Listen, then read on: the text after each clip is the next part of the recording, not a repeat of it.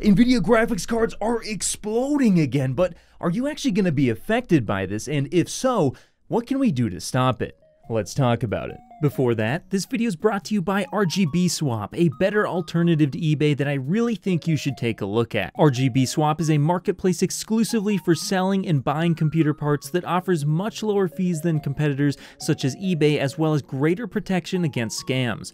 Whether you're a buyer or a seller, you're guaranteed to be protected since all orders have to be paid for first, and the funds are held for 48 hours after the buyer receives the item or they leave feedback, ensuring that you never get sold a bad item. Additionally, all disputes are manually reviewed and PayPal is used exclusively for an extra layer of security. I gotta tell you guys, I like this website a lot and I really want it to take off as a better alternative to eBay, so please, if you're interested in buying or selling PC parts online, click the link in the description below and give it a shot. I think you'll really like it. Alright, so a little while ago, a bunch of reports of Nvidia RTX 30 series GPUs dying were making their way online after some users had tried out the beta version of Amazon's upcoming MMO New World. Now, at the time, we thought we had nailed it down to the EVGA RTX 3090 for the Win 3 Ultra because, as it turned out and as EVGA admitted, there were some hardware issues that were found, and I believe they mentioned about 30 GPUs that were returned, so we thought we had it all figured out. But as it turns out, the New World game actually did recently release, and there are even more reports of GPUs dying. And I do actually believe that Jay over from Jay's 2 Cents mentioned that he saw a lot of people reporting that now Gigabyte cards seem to be having the most issues, and if that turns out to be true, well, then this means that it's not just down to one card. There are lots of various different Nvidia RTX 30 series GPUs that are having this issue now that the game is out. But the question is, what is actually causing this issue? Is it the game? Is it hardware problems? And that's what we're going to get to the bottom of. And after we actually go ahead and figure out what's causing the issue, I'm going to show you guys what you can do to avoid this issue happening to you. Because believe it or not, yes, there are some things that you can do in the settings of your computer to stop this from occurring, because we all know that right now, if something causes your hardware to fail at the moment, getting a replacement from it, depending on what AIB partner you bought your graphics card from, can be very, very difficult, as graphics cards are in short supply at the moment compared to just how much demand there really is. So in order to hopefully make sure that doesn't happen to you, we will be talking about that in a second. But first, like I mentioned, let's figure out why this is happening. So why is it happening? Well, it turns out that the New World game that just was released by Amazon happens to be very, very stressful on your hardware, and of course this is going to show some hardware issues that were already present, because we do have to keep in mind that software like games does not have the ability to actually destroy your hardware. So we do know that it has to be a hardware issue, and the hardware issue can actually come from a number of different sources. It can come from bad power delivery, or it can come from the graphics card itself. But first, let's talk about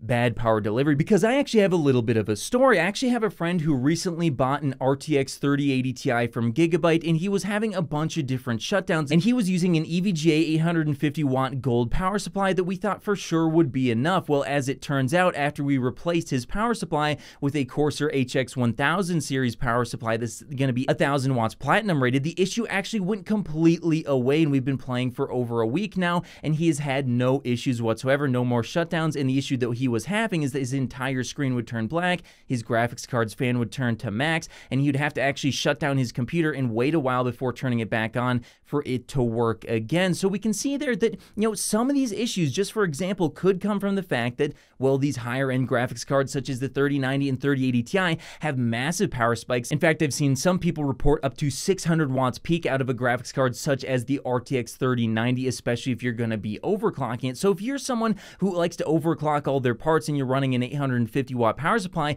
well, you do have to keep in mind that depending on your parts and whether or not you're overclocking, that power supply might actually not have enough headroom. As silly as that sounds, you might actually have to move to something like a 1000 watt power supply. So that's the first issue. Make sure that you have, a power supply that's not only going to be able to deliver enough wattage without tripping something like OCP over current protection, but on top of that, make sure that it's a high quality power supply and not some no-name random power supply that you found online for $20, as that could definitely cause some issues. So first of all, make sure that you do have a good power supply. Now, the second thing that you can do to ensure that this doesn't happen to you is that you need to make sure that you're not daisy chaining your power supply cables. Now, what do I mean by daisy chaining your cables? Well, so if you look at a power supply, you'll notice that it might have, 2, 3, or even 4, different sections that you can plug in one of the PCIe power plugs to your graphics card. Now, if your graphics card, for example, needs 2 PCIe power plugs into it, do not take one of those power plugs and take the 2 different ends on it and plug it into the graphics card. Instead,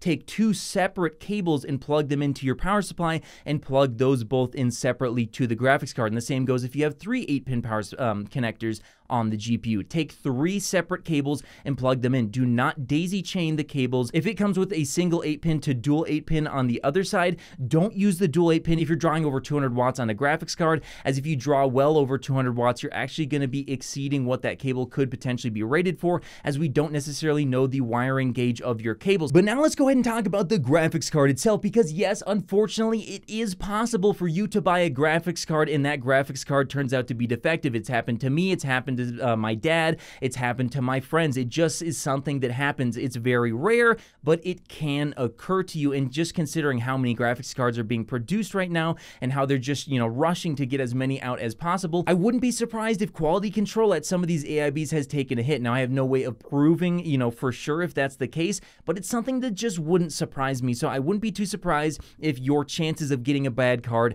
have increased since this whole craziness started with people having a hard time getting their hands on a graphics card. So now that we know that these issues are stemming from hardware and not the software, and if you're someone out there who you have a good power supply and you're not daisy chaining your cables, but you're worried about, running some sort of very stressful type of software, such as a game like New World, and it exposing hardware flaws in your hardware, and then, maybe you blow up your GPU. If you're scared of that happening, because, trust me, I get it, it's really hard to replace a GPU right now. Well, I do have some tips that could not only potentially save your hardware from exploding in the meantime, but on top of that, it should give you a much better and more smooth gaming experience. And here's what you're gonna do. So for the first thing you want to do is go to the desktop on your computer. Now, you're going to right-click your desktop and click on the Nvidia control panel if you have an Nvidia graphics card. Now, once you're in the Nvidia control panel, you're gonna head on over to Manage 3D Settings. From here, you're going to click on the global settings, and then you're going to enable these settings. You're going to go to low latency mode, and you're going to change that to ultra. And the reason why you're going to change this to ultra is that if a game supports a reflex mode in the game, this is going to give you a lower latency experience,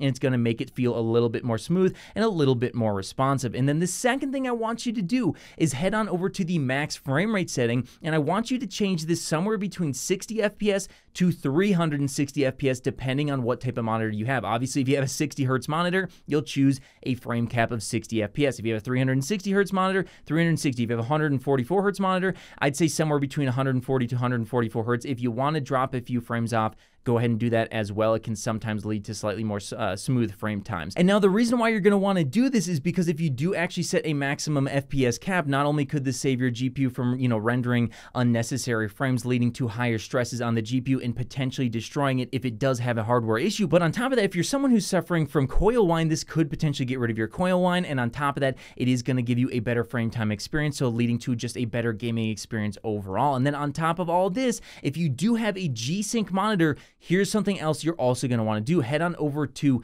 vertical sync and turn it to on. Now, this might sound strange to you because you might be asking, well, why would I turn on vertical sync if I already have G-Sync? But you do actually want to do this, and here's why. There's actually a whole Blurbusters article online if you want to read more about it, but essentially, if you do enable vertical sync with G-Sync, it doesn't work like regular V-Sync. You're not going to want V-Sync to be on in any games whatsoever still. That's going to be bad. Don't do that. But if you enable it in the global settings, like I just showed you, it does actually work in tandem with G-Sync to give you the lowest latency experience possible, because G-Sync is only going to work if you're not going above your frame rate cap. So let's say you have a 120 hertz monitor at 80 frames per second, G-Sync's working. You go at 144 frames per second, G-Sync is no longer working. So G-Sync will work in tandem with V-Sync to ensure that you are at or below your maximum refresh rate and always getting that smooth G-Sync experience. So that's why you want to enable that. And once again, it's going to give you a much smoother smoother gaming experience. But once you have all those different various settings enabled, go ahead and click save on the bottom right corner, and boom, you're done. You're gonna have not only a much smoother gaming experience, but on top of that, this could actually potentially save your graphics card as well. But yeah, that's pretty much it. So hopefully this video did help you guys out. If it did help you out, please do me a favor, go ahead and share this video with as many of your friends as you can possibly share it with, because I think this video